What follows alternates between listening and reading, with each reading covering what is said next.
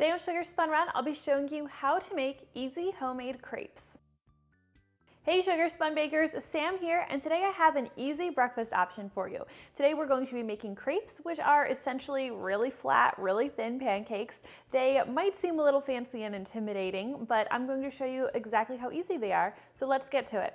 Now, this recipe can be made in either a blender or just in a mixing bowl. If you're making it in a blender, you'll throw all the ingredients together, blend them until smooth, and that's all you have to do.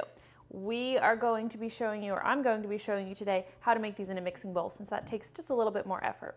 Now, into your bowl, you are going to add 1 cup of all-purpose flour.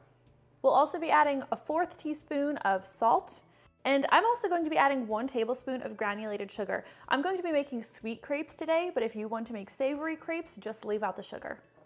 Now you're going to need a whisk, and we're going to whisk together our dry ingredients until they're nice and smooth. Sometimes your flour can have some lumps in it. You want to use your whisk to break those up. Now instead of using a whisk, you could sift everything together. So the next thing we're going to do is we're going to make a well in our dry ingredients, and all this means is we're just going to kind of make a crater using a spoon. And in this well is where we're going to combine our wet ingredients. I like using this method because it means we only have to dirty 1 bowl instead of 2. So we're going to start by adding our milk. I am going to be using a total of 1 1/4 cups of milk for this recipe, but for now we're only going to pour about 1/2 cup into our well, and you can just eyeball this. We're also going to be adding 2 large eggs. And since I'm making sweet crepes, we're also going to add 3/4 teaspoon of vanilla extract. If you're making savory crepes, just leave this out. Now grab your whisk, and we're just going to whisk together our wet ingredients and gradually begin to incorporate the dry ingredients, and just continue to whisk until everything is nice and smooth. Need these eggs to break up.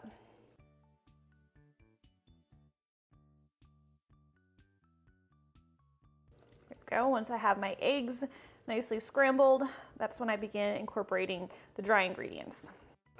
Now, unlike with my pancake batter where it's okay if you have some lumps, you really want to try to make this as smooth as possible. This is why a blender works really well for this recipe, because you just toss all the ingredients together and then you just blend everything until there are no lumps remaining. So now that this is nice and smooth, we are going to add in the remainder of our milk. And we're also going to be adding 2 tablespoons of butter that we've melted and let cool a little bit so it's not scorching hot. And I'm actually going to pour this butter into the mixture while whisking. Use my baby spatula to get all of that butter in there. You know me, I don't like to waste any butter.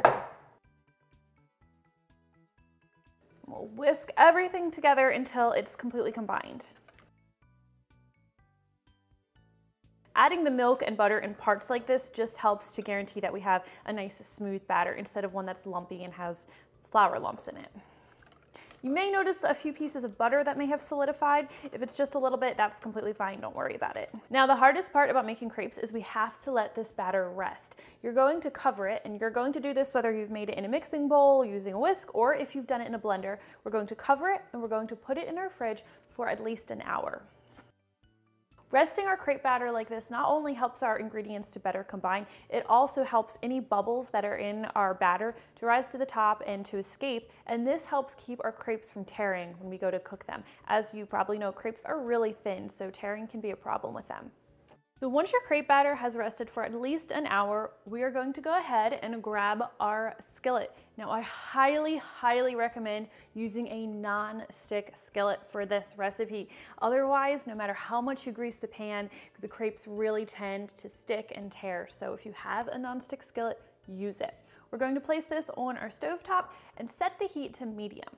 Now before you add your crepe batter, you want the pan to be nice and warm. So usually to make sure that the pan is ready for my batter, I'll just hover my hand a couple inches over the pan, and if I can feel the heat radiating off of the pan, I know it's ready.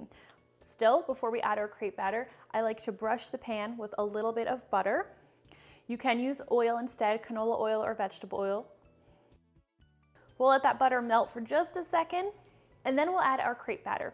So you'll want to add about a scant 1/4 cup of batter into this skillet, and I just like to use an ice cream scoop to make this pretty easy. And before you add the cake batter, you will remove the skillet from the heat, add your batter, and then just tilt and swirl the pan so that the batter spreads evenly over the skillet. And then we'll return it to our heat. So cook your crepe for about 45 seconds or until the top begins to look dry and the edges look set.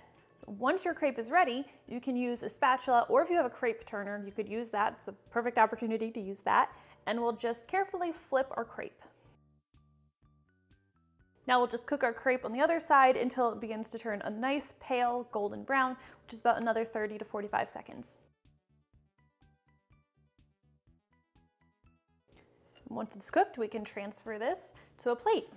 So once you've made your crepes, you can fill them with whatever you want. Since I made sweet crepes today, I am going to be filling mine with some Nutella and some strawberries, and I'm just going to be rolling them up. And I warmed the Nutella up a little bit just to make it easy to spread. I also love filling crepes with my homemade whipped cream, and I'll leave a link to that below the recipe. Then we'll add some strawberries.